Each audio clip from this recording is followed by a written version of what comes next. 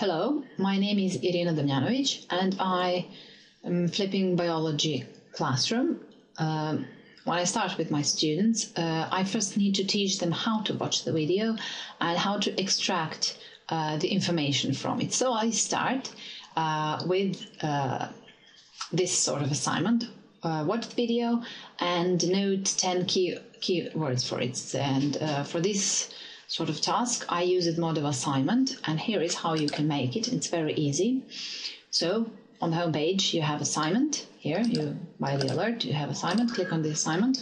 You type in name of the assignment. For example, it's like this. Then you type in the description or what you want them to do.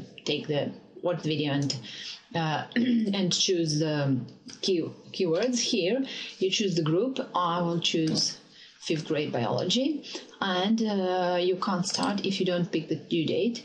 I usually give them a week, so I'll do it now also. And if I click send now, it will be sent right away. But if I don't want them to see it right away, I can schedule it. And I like, really, it's good. It's easy for you to organize yourself. I want, for example, this assignment to show in a few days, so I pick the date and I pick time. For example, it's I don't know, it's at 7 a.m.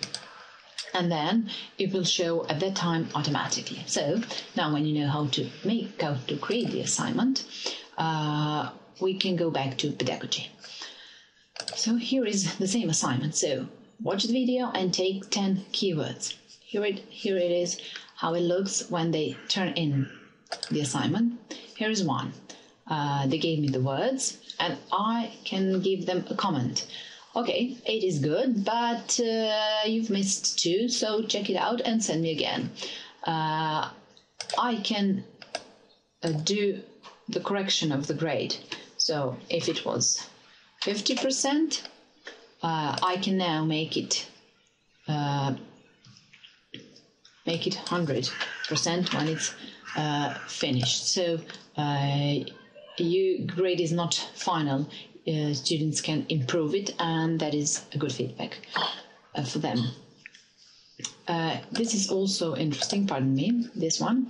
When you have this original, so they started doing something, and before you grade it, they send the rest of it, or the latest version, and it's also nice to have it.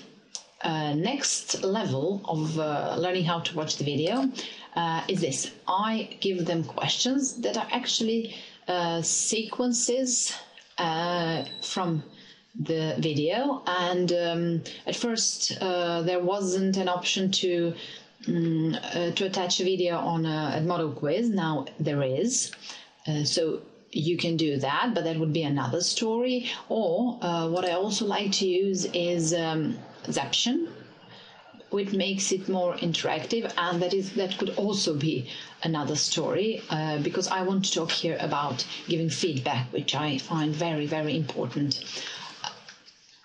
So when we go through that, the next level of task would be watch the video, make the keywords. So I'm not going really back, because now I ask them to explain every keyword.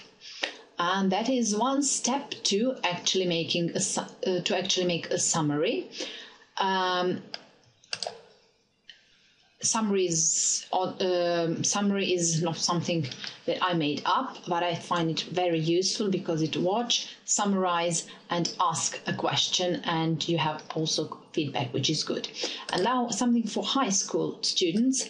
You see here how much conversation there is about how to improve the work, and when they attach the document, for example, the Word document, I can annotate. And I really find it useful because I can put the comment, something similar to what you can do in the Google Docs, and I can say, you know, this, you should correct this in this or that way, and of course I can delete it, and that would be about giving feedback and preparing students for the flipped classroom, which actually the point is in the classroom, but the preparation is also important, and I hope it was helpful.